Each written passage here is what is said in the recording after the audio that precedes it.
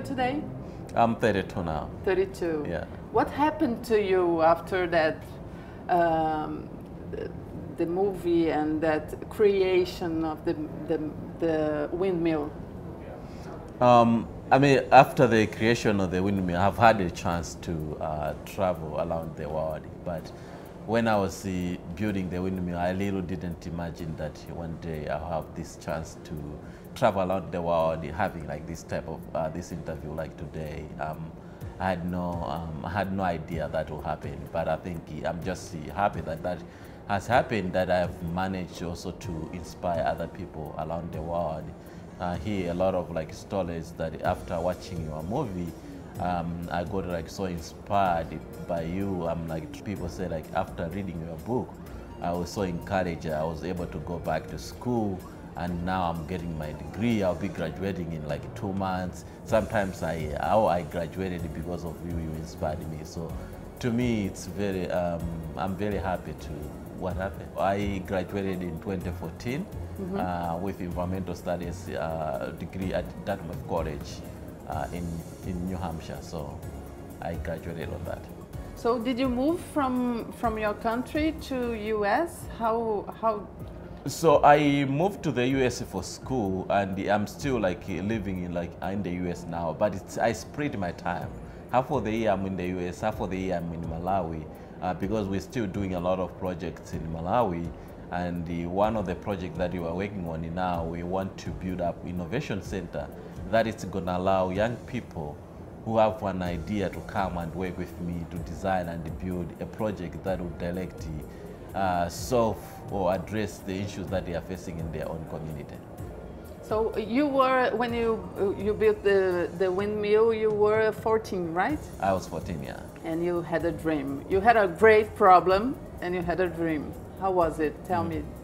So at that time, we had like the problem that we are facing. So I thought that it was wise for me to find a solution to address it. So the windmill was one of the solutions that I came up with to solve that problem. I think the motivation was, for me, was trying to come up with a solution.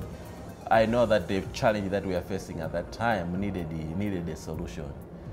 So the solution that I would come up was to build a windmill, because I saw the picture of the windmill in the book. I told myself, if this windmill exists somewhere else in the world, it means a human being like me was able to build it.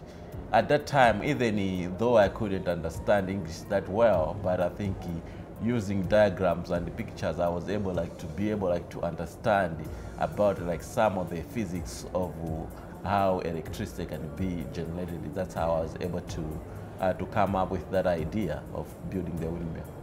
More than to build the windmill, you built a new mindset in your village, right? Because people didn't believe that it would happen, right? They started hoping it as well. How was it?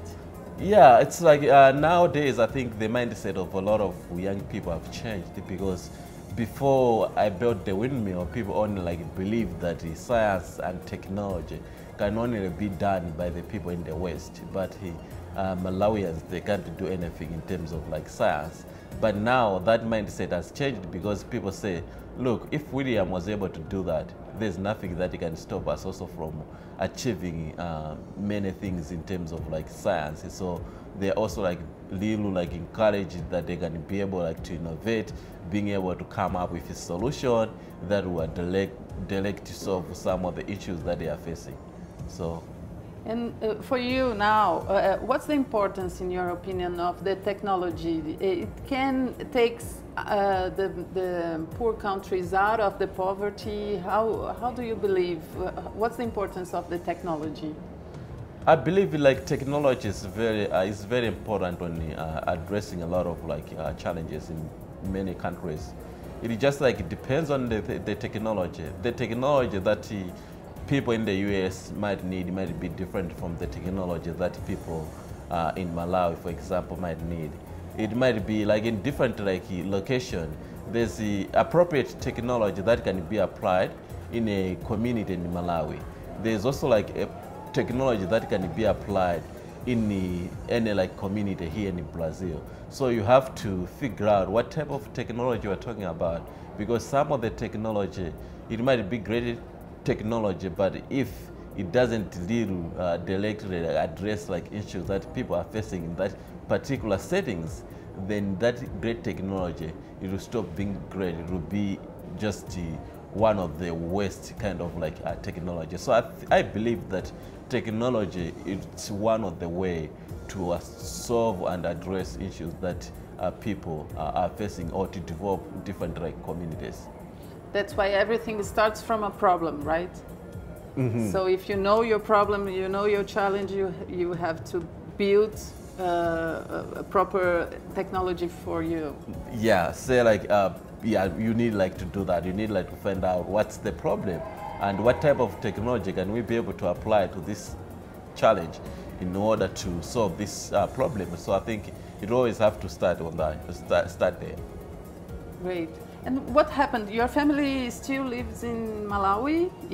They are there, and that vegetation, that the culture that you have, is still exists? What happened? Yeah, my family, they still like lives there in Malawi. They are still doing, some still doing like the farming, growing crops. Mostly are growing maize and also soybeans and the sweet potato. That are some of the crops that they are growing. So they're still like in the same area where I grew up. What about your sisters? Are they there? My sisters, some have, they are still in Malawi, but they have, some of them, they have moved in some other areas because where they are living with their families also. So they have like moved around. So just to understand, from that time, when you were 14, you built the windmill, and then who discovered you? How was it? It was like a newspaper news, the windmill, and then you got to travel around the world telling your story. How was it? So when I first like made the windmill, I didn't stop going to the library, and the organization that started the library, they brought a journalist to my village. They learned about my story, and that story was picked up by one of the guys who was organizing the TED conference. That's how I got a chance to get invited to attend TED conference, which was held in Arusha, Tanzania. Good to see you. Thanks. So we've got a picture, I think. Where is this? This is my home. This is where I live.